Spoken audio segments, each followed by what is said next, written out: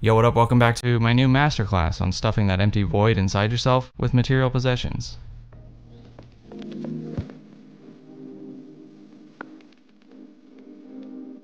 Today's episode is sponsored by Squarespace. Well, I've been very fortunate to shoot lots of different cameras over the years, but I've only held on to a few of them. Some people might call me a camera collector, and while personally I think I'm more of a camera whore, collector is probably more apt. I do have a lot of cameras. When I think of a collection or a collector, I tend to think of a rock collection, which its only purpose is to sit around and be admired. While I do admire the f*** out of these cameras, I use them all quite regularly. About as regular as my bowel movements. Like I said, I've had lots of cameras come and go, but some were so great I just couldn't let them walk out the door. So let's take a look at my current collection of film cameras. Try not to touch yourself while you're watching this. Let's start off this video by cracking a cold one with the boys. I'm just kidding, this is a camera, and yeah, it's basically a reusable disposable.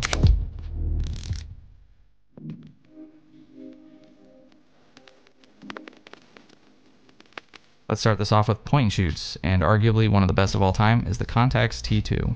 This camera is pretty popular thanks to Kendall Jenner, and obviously I'm a huge fan of hers, so I had to get one. The body is made of titanium, so it's got some heft to it for being such a small camera, but it feels well built. Hell, if my favorite movie Stuart Little has taught me anything, it's not about the physical size of you, but the size of your heart.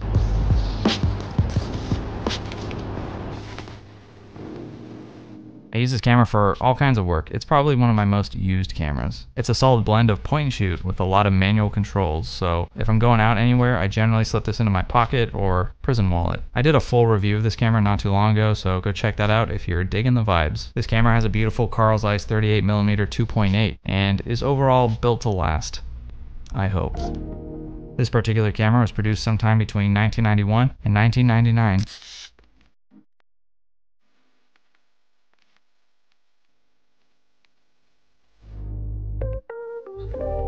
And finally, the story of how I got this camera was that I picked it up from a thrift store for $5. Next up, we have the Canon AE-1. I lost my film virginity to this camera, though I've since had other camera partners and learned quite a bit more.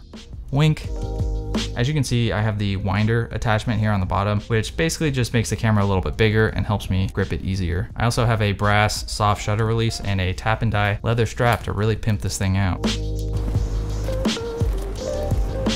As far as entry-level cameras, I can't recommend this one enough. I typically shoot with this 28mm 2.8 Rokinon, and boy do I love it. The lens has this really nice softness and flaring that I think a lot of people associate with being low quality, but I actually really dig the look.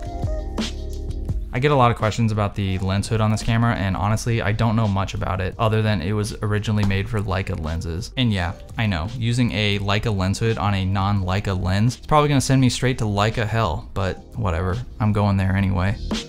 Like I said before, this camera was my first 35mm camera, so it'll always have a special place in my chest where my heart used to be.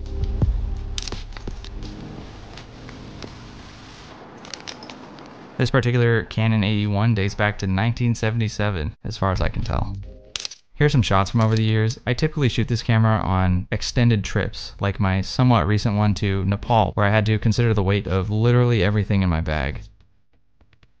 I fully expect it to be by my side when I die and have my naked body set ablaze and catapulted into the ocean.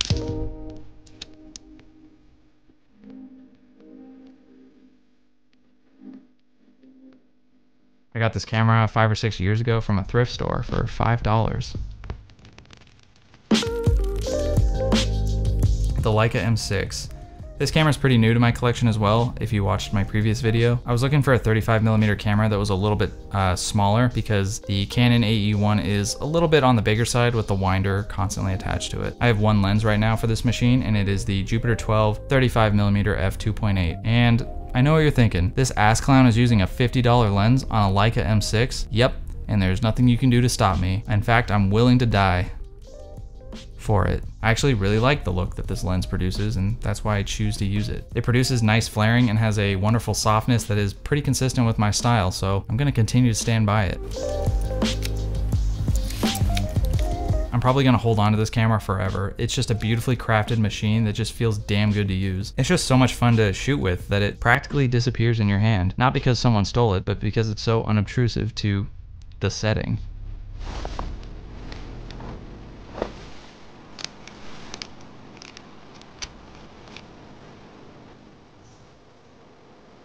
I chose the titanium version for one reason, because Karen Mayoka and Shoots with Coops both have one, and it looks pretty damn cool. The serial number on this camera tells me it was made in 1996, so it's relatively new for a film camera.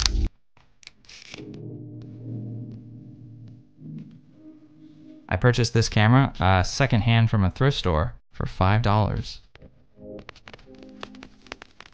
Moving on to medium format, the mighty Pentax 6x7, well documented on this channel. This is probably my favorite camera that I own, but don't tell the others as they might get jealous and leave me. This camera is thick with 2 C's. Let me put it this way. If I was thrown into battle with an angry dominant male silverback gorilla and I had to choose a weapon, I'd choose this camera. The shutter on this camera is loud. Plain and simple. It's not really ideal for hiding and shooting inconspicuously in someone's closet. Trust me. Despite the massive mirror inside, this camera can actually shoot at 1/1000th of a second. So I like to utilize that whenever possible, whether I'm shooting something moving quickly like a skateboarding mouse, or I'm going somewhere hot and bright, like hell. This camera is prone to spacing issues, and my copy is no different. I get about 9.5 shots per roll on this camera, but let me tell you, that last half shot at the end of the roll is always a banger. Just kidding, it's usually shit. I love shooting the 6x7 format, and the Takumar 105 2.4 is honestly probably the greatest lens ever made. I'm starting to get hot and sweaty just thinking about it. I also have the 55mm f3.5, which is fine too. It's not the 105, and I think it knows that. On top up here, I have the fine focus viewfinder, which comes with a really flaccid hinge for some reason. This thing is constantly body slamming the eyepiece, like I body slammed the buffet line. Additionally, I'm sporting the wood grip attachment here, which a lot of people say is on the wrong side of the body, but honestly, I think it just takes some getting used to.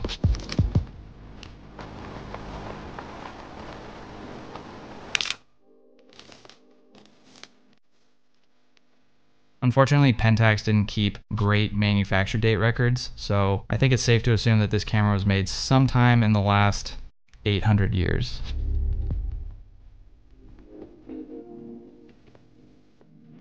I found this particular camera in a thrift store for $5. The Mamiya 7. As Emmert Wolf once said, I'm a tool. No wait, it was a man is only as good as his tools. And this here Mamiya 7 is one of the best. This camera is a dream machine blanketed in plastic and glass. It's so lightweight, quiet, and compact that you may not even notice it's there, like a certain mouse with a heart of gold. Because the Pentax 6.7 is so heavy, it's not really the ideal camera for travel, whereas this camera kinda is. This camera shoots 6x7 format as well, so I typically bring it with me on extended trips when I know I'll want to shoot medium format, or if I'm going somewhere where I don't want the crazy loud shutter on the Pentax to ruin everyone's good time, though my presence alone is generally enough to do that. I have the 80mm f4, and it's got to be one of the sharpest lenses I've ever shot with. Here are some photos. I think honestly I've produced some of my best work with this camera. The serial numbers on Mamiya 7s are kind of weird. They say that if your serial number starts with the letter A, it was made in the year 2000, B, 2001, etc. The serial number on this particular camera starts with O, so that would mean sometime around 2013, which doesn't seem right. But I could be wrong, I just didn't know that they made these cameras that far into the 2010s.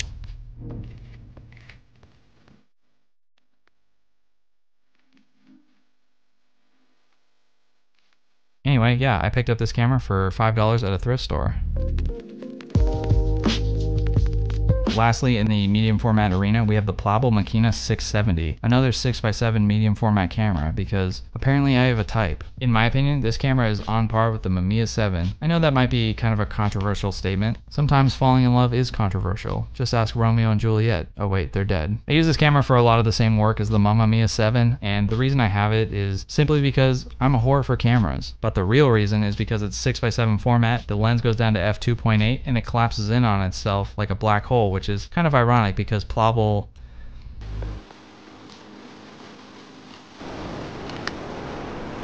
Before you go on a tirade in the comments, I'm well aware of how fragile this camera is, but so are my emotions, and I've been dealing with them for 29 years, so should be no problem. I did a first impressions video of this camera not too long ago, so go check that out if you want. Otherwise, just know that it's a really nice camera with a awesome Nikkor lens.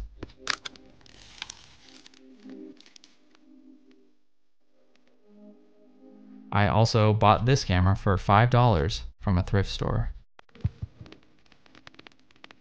Lastly, jumping way the f up in format is the Gibellini ACN810. They always say bigger is better, and they're right. 8x10 sheet film is about 52 times the size of standard 35mm film, so the detail and scope of the image is just sweet, buttery, turkey-basted perfection. I typically shoot with this damn thing. It's the Schneider 360mm f6.8. This is kind of known as a portrait lens, but I use it mostly for landscape. That being said, I am in the market for something a little more standard to my style of work. I also have a Nikkor 120mm f8, about equivalent to a 15mm lens, which is pretty damn wide.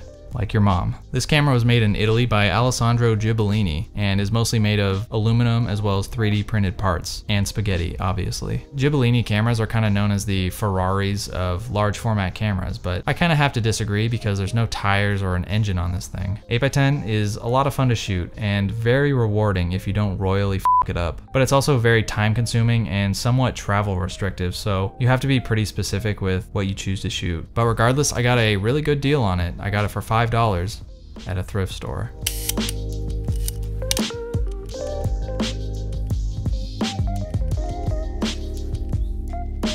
So I also have the Leica M6, a Polaroid SX70, and a mystery camera, but we don't need to get into those too much. Be on the lookout for videos on them in the future. The SX70 I use mostly for personal documentation in my journal. What does that mean? A good example that totally didn't happen last Wednesday is if I'm sad and I'm writing about it, I can capture the moment forever by snapping a photo of me crying on the toilet, you know, documenting my life. I guess what I'm saying is I don't really use Polaroids or whatever the hell you want to call these for my portfolio work. In fact, I don't have any intention to, but that isn't to say that they aren't quality pieces of equipment.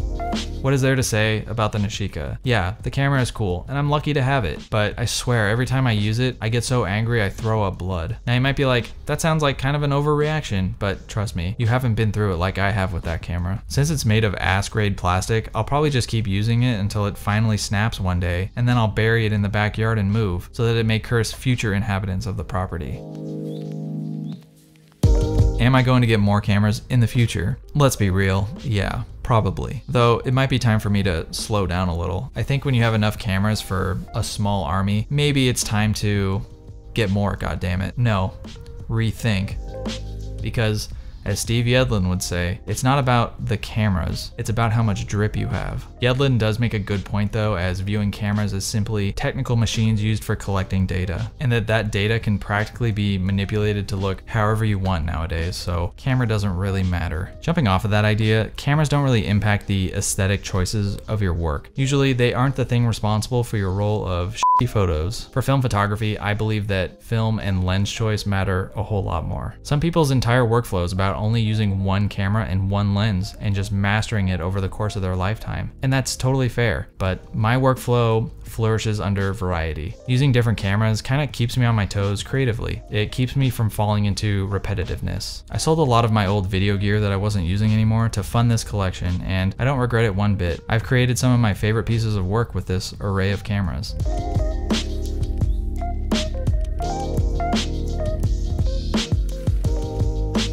But before we end this video, I'd like to thank today's sponsor, Squarespace. Has this ever happened to you? You tell someone you're a photographer and they call baloney. You get ready to slam dunk on them by showing your beautiful portfolio, but then you realize you don't have an online portfolio. Chances are that's never actually happened to anyone, but are you just gonna sit around and wait to be the first person it does happen to? With Squarespace, you can easily renovate a pre-designed but professional looking template with your own photography work. And best of all, you don't need to know coding or anything about website design to get started. Squarespace's user interface is straightforward and incredibly easy to navigate. If for some reason you do run into a snag, Squarespace even has award-winning 24/7 customer service at your disposal. So what are you waiting for? If you're ready to build a website, you can start a free trial today at squarespace.com/grainydays. And if you use the code grainydays at checkout, you can get 10% off your first purchase.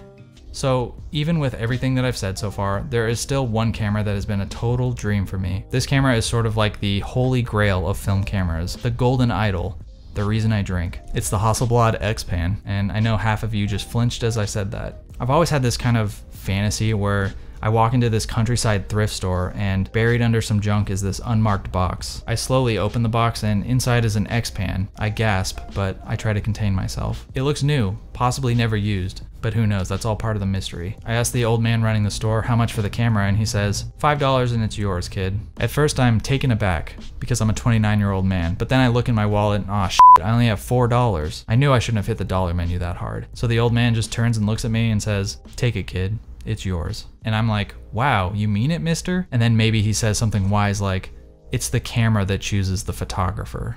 And then he asks if I'd be interested in a $4 Stuart Little Blu-ray. Yeah, I think that would be the best day ever. Oh, would you look at that?